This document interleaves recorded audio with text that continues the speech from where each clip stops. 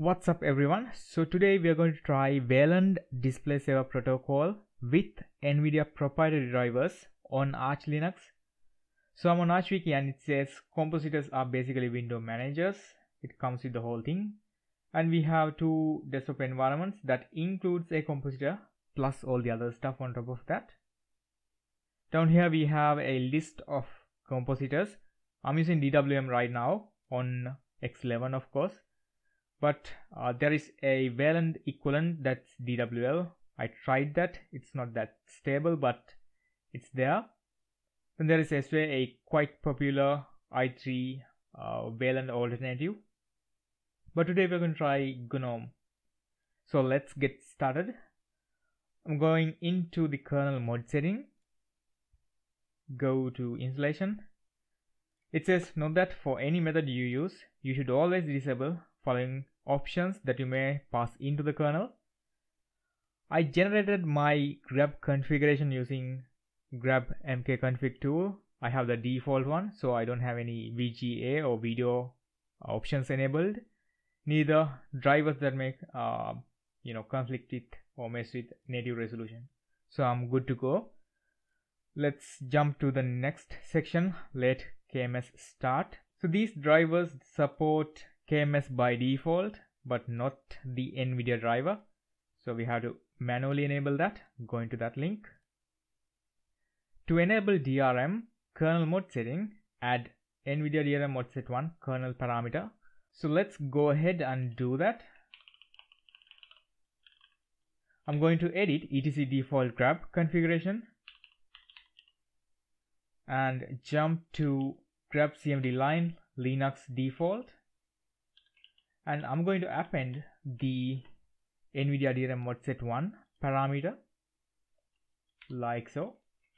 Save and quit. Next I'm going to regenerate the grub configuration. So let's run sudo grub mkconfig -o and we are going to output the file to boot grub.cfg. Okay, there you go. That is done. Okay, next we have early loading. According to the Arch wiki, just adding Nvidia DRM mod set 1 should be sufficient. But if it is not working for you, then you're going to have to load these kernel modules really early. Now, if you are watching this video for the first time, then you can skip to the next section where we install Gnome and continue from there. But if that didn't work for you, then you can come back to this section where we load these modules when we are creating init RAM file system. So Arch Linux create init RAM file system using mkinit cpio. We are going to edit that configuration for this tool to load these modules. Okay, now let's go ahead and do that. I'm going to edit etc mkinit cpio.conf file. Let's jump to modules. Now if you don't have this btrfs module, don't worry, I have added this just because I'm using btrf instead of ext4. So if you don't have it, don't worry. I'm going to add Nvidia modset upm Nvidia DRM. Save and quit. Under mkinit cpio, it says do not forget to run mkinit cpio every time there is a Nvidia driver update. So when you make some changes or upgrade the Nvidia package, you have to create a new image using the new configurations we have added. So for the first time, we are going to run mkinit cpio manually. From that point, on each and every upgrade, we are going to automate that process using pacman hook.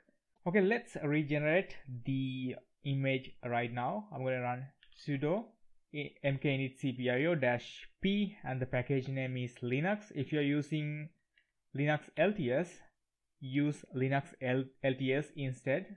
So I'm going to run this. That is done. Next, we are going to create a pacman hook on this location let's create that. Apparently there is no directory called hooks at the moment, so I'm going to create that first.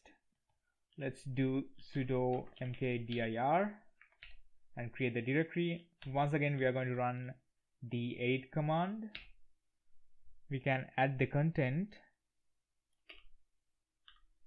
Once again, if you are running LTS, Nvidia and Linux, make sure to append the LTS to target, but I'm running Linux and Nvidia packages, so I'm good. Save and close. Okay, next we are going to install Gnome. So I'll run sudo pacman-s gnome. I'm going to install everything. Hit Y. It will take some time. Okay, the installation is done. Now you can reboot your system and I will see you back when I'm in the boot menu. Alright, welcome back. I don't have any other ways to record my screen, so that's why I'm using my camera. And we are in the boot menu.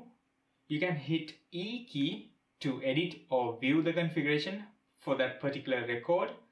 And if you can see the configuration clearly, we have Nvidia DRM modset 1 as an option to Linux. You can hit escape to go back and hit enter to select the menu. We are selecting Arch Linux, of course.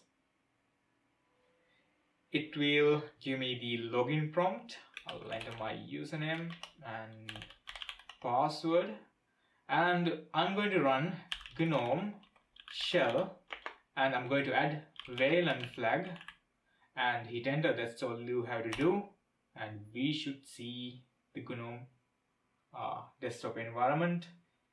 There we go. Just to show you that we are running Wayland, I will open up settings maybe.